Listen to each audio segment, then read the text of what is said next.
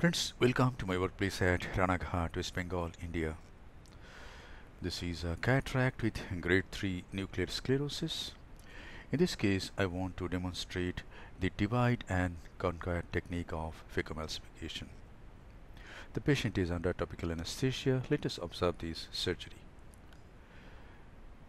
This is the main incision with a 2.8 mm steel keratom at mid-limbus.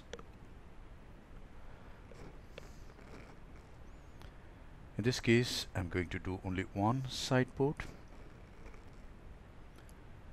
and this is a side port on the left side of the main incision, about 3 clock hours away.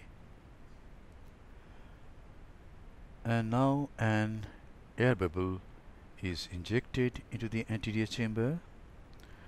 Beneath this air, trypan blue dye is applied over the anterior capsule, and the staining becomes almost immediate as the dye is not diluted and sticks to the anterior capsule immediately. And now the dye is washed out with BSS. This is a 23G Simcoe. And now the anterior chamber is filled up with 2% SPMC,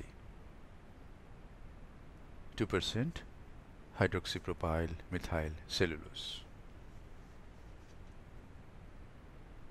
And then the SPMC is applied over the cornea, and it improves visibility a lot.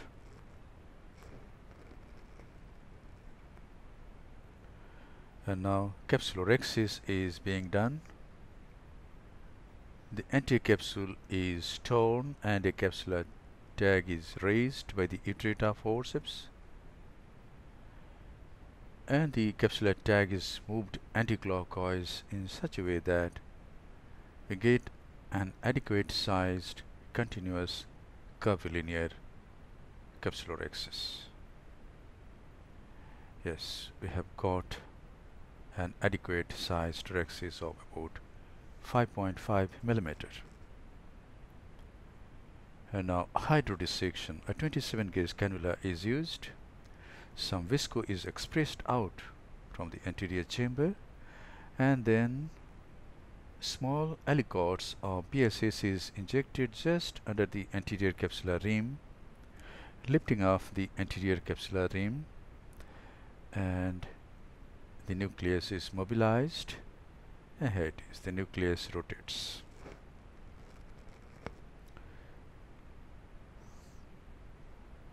And now visco is again injected.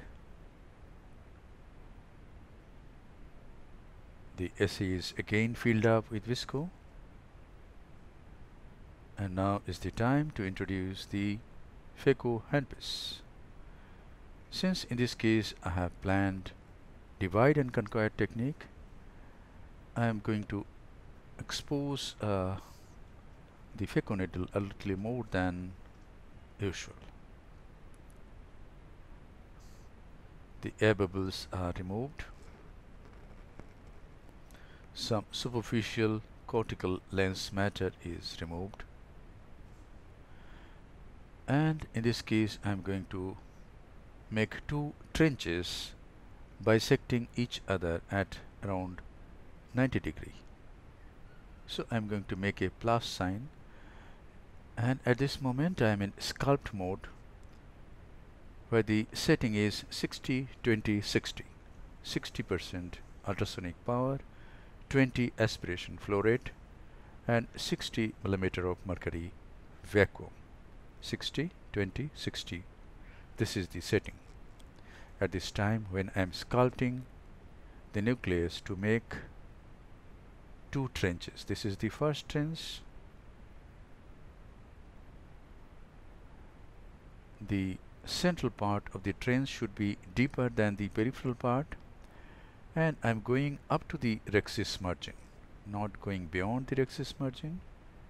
I'm going up to the rhexis margin,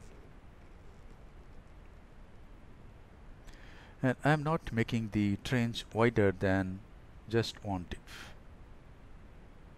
And this is another trench on the seminucleus about 90° away from the initial trench. This is the initial trench again. Now here, this is another trench on the other heminucleus, so that we can get a plus sign or the red cross sign.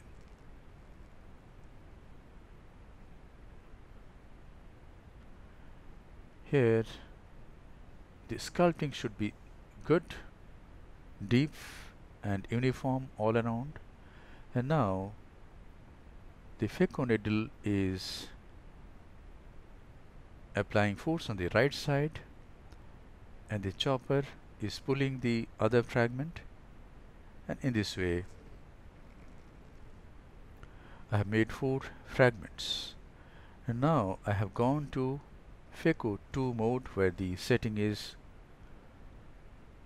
60, 45, 450. 60% ultrasonic power, 45 ml per minute is the aspiration flow rate, and vacuum is 450 millimeter of mercury. The beginners can use lower vacuum and lower flow rate to be on the safer side. You can use pulse mode. I am using continuous mode, but I am cautious to apply ultrasonic energy only when it is required.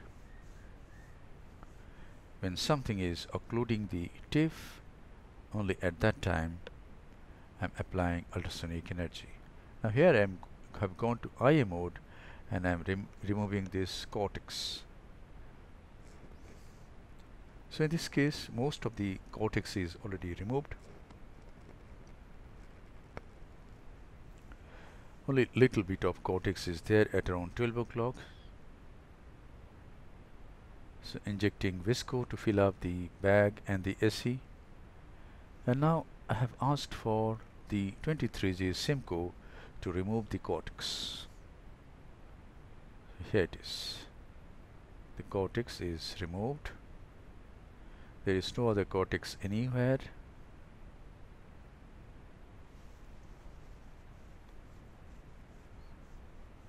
And now is the time to implant an intraocular lens.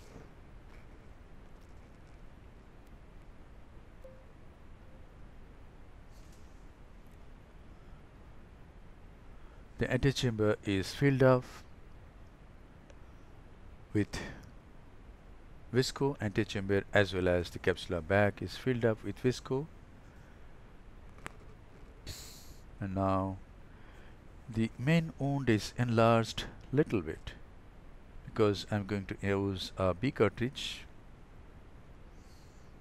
So the main wound, which was 2.8 millimeter, has become about 3 millimeter now. And here goes a monofocal single piece intraocular lens.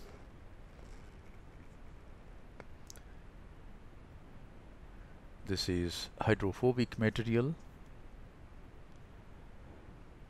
with yellow tinge. This is Superphobe from Apasami Associates. We can see that the optic is covered by a rim of anterior capsule.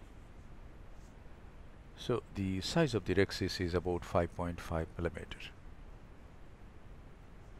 Now the visco is cleaned. This is irrigation and aspiration by the Simcoe. I go behind the IOL to irrigate the capsular bag. Come back to anterior chamber. So most of the visco has come out.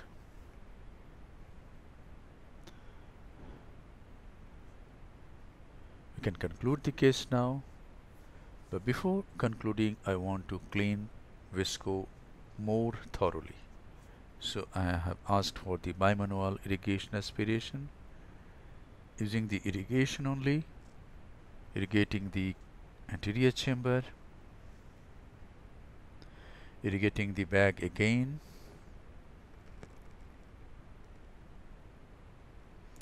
Using irrigation and aspiration together for a few seconds.